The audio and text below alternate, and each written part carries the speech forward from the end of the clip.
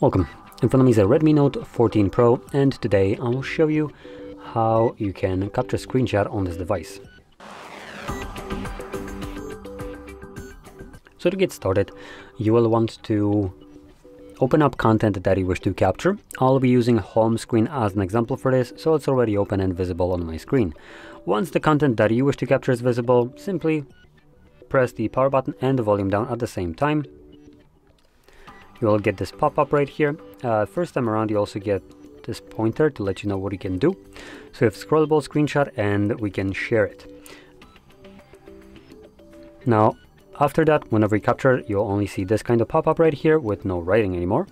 And as you also seen, it disappears after a moment. Once it disappears, you can find your screenshots in the gallery application.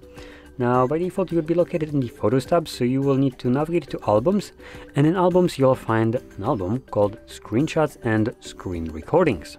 When you open it up and you don't see a screenshot, just make sure that you are on the correct tab, which is Screenshots, and you can see it right here.